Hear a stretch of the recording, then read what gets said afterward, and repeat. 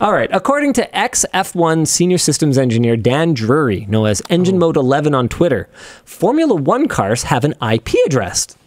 When asked if this meant that the car could be hacked, Drury replied that the external actors aren't the main concern with this system.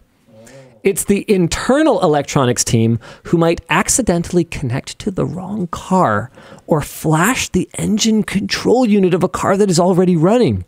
Drury then implied that this kind of thing had happened before and had destroyed the engine of the car in question. According to Drury, he had the unfortunate job of trying to deploy Wi-Fi trackside, and the amount of noise and overlapping networks in the pit lane gave him an aneurysm. Discussion question.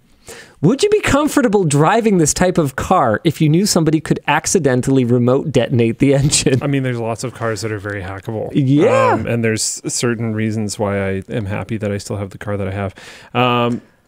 Ooh, actually, I want to derail this. You had a big budget. Let's say $100 grand, US. Whoa. So you got a big car budget. That's like a lot of Canadian dollars. That's a lot of Canadian. It's like 135,000, something like that. 130, 140,000 Canadian dollars. So you can basically buy any car, like functionally. Yeah. Like obviously, okay, you're not getting a tricked out G-Wagon, but you wouldn't, so it doesn't matter.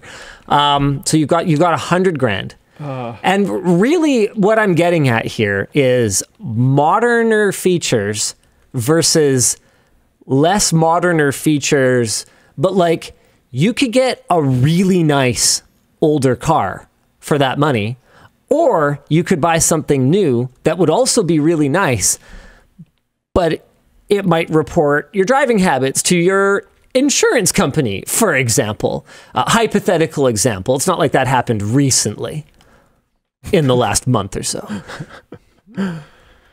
Talk to me. 100 Acuras. Stop it, Dan. I like that. I was thinking you get 7 cars in 7 colors, and then you can have one for every day of the week. I think the biggest issue at that point would be parking them. No, you just leave it. And just like you go millionaire mode, but like go to underwear Walmart where you only wear it once, except it's cars. yeah, exactly. An old imported Japanese Hilux would be cool. The only I think, I don't know.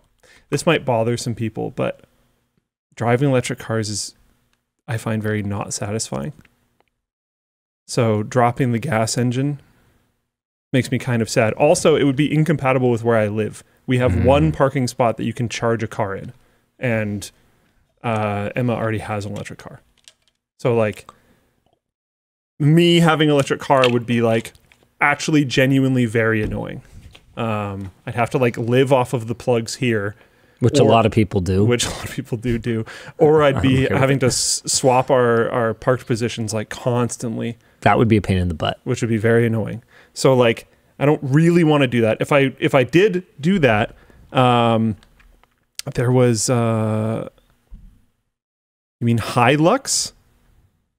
Yeah, that's what he said, right? I said Hilux.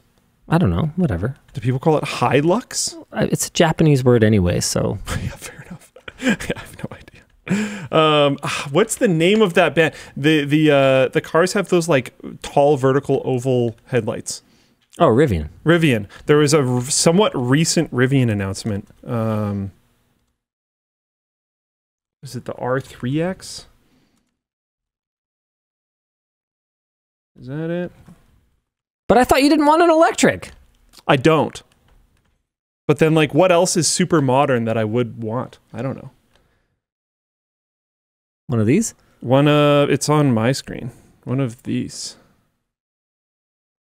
Yeah, R3X. R3X. It didn't look quite the same as what was on your screen. But That I was- don't know. this I haven't was looked three into it a different- lot because there's three honestly, different cars on my there's a screen. 0% chance I buy one. Yeah, I know. So like... I guess what I wanted to know is would they're cool, would though. you give up that peace of mind of knowing that your car cannot be remotely accessed for modern creature comforts and performance? That's the question. I think I will have to eventually. I will be somewhat forced to. Canada's making it so that all new cars that get sold are electric cars. All electric cars are going to have these types of features in them. I don't think there's any getting away from that. Even though it's completely unnecessary, you don't have to have an electric car that has all these smart features, and we could have cheaper cars that don't have them. Yeah.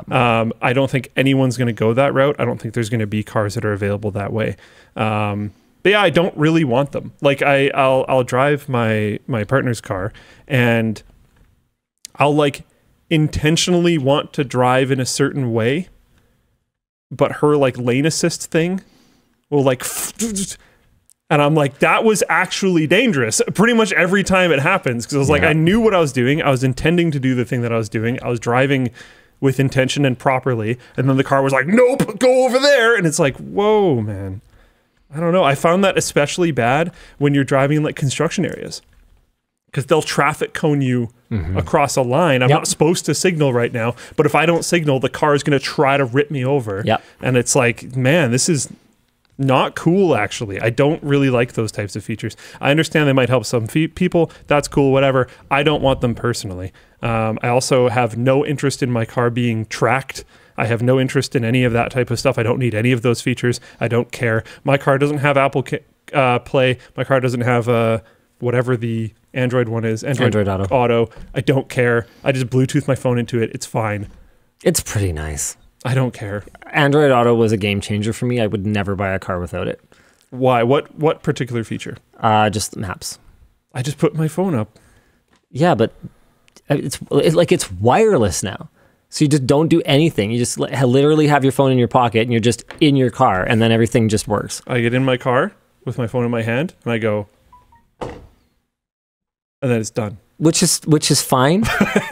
But I don't need to spend like an incredible amount more money to automate that. I can do that just fine. I'll be all right. I don't know. I love it. I'm not against it, to be clear. I love it. I don't have a huge issue with like Android Auto being in my car. I just don't care at all because my phone can do the thing already. I'm gaining no functionality. Bent Bob says Luke just disrupted Android Auto. Yeah, with phones.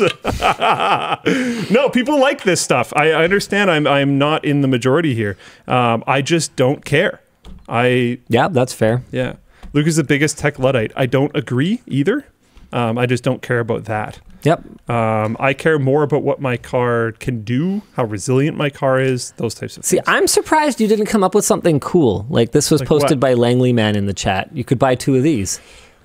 94 RX-7, 5-speed manual, extensive modifications. Dang. I almost me bought an after RX-7. a cold shower. You know, my car that I have outside was almost an RX-7.